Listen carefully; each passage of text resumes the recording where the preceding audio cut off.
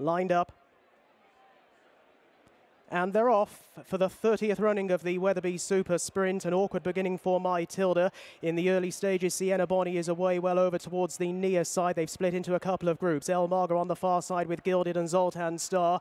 Desert is over there as well. Sienna Bonnie is leading them down the near side. That one just ahead of Symphony Perfect, with Russell in the bushes hunting them up. Banner Moonshine in red and white is being tracked through by Gubbass. Vintage Clarets at this stage ahead of Chipotle. Delmona is racing with those. My Tilda is also over towards the near side ahead of Prince Kender and Amazonian Dream. Over to the far side, the nose banded El Marga just up ahead there to Gilded. A Day in Asia trying to join in as well, with a battling on Zoltan Star as they make the run down towards the final furlong and a half. Showtimer Holmes is well back over on the far side. It's the far side group who have it at the moment. Gilded just ahead to A Day in Asia, with also now towards the near side Symphony Perfect. Gubbass is running home quite strongly as well, but it's Gilded who shows in front over to the far side, with over towards the near side Gubbass rattling home. Gubbass beginning to get up down the centre of the track. Gubbass is 2 from 2 and won the Super Sprint. Tight in the end for second. Symphony Perfect was there. Delmona also over towards the near side, and it's a real race for the places.